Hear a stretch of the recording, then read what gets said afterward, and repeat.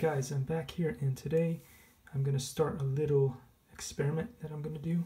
I'm trying to keep myself motivated since recently I went to a bunch of different stores, and there's been not just a toilet paper crisis, but also a dumbbell crisis, where if you want to go out and buy yourself some dumbbells, I wanted to upgrade from my 10 pounders to 20 pounders. I was not able to do that. But as you can see here, right now at resting rate, I haven't started my workout yet.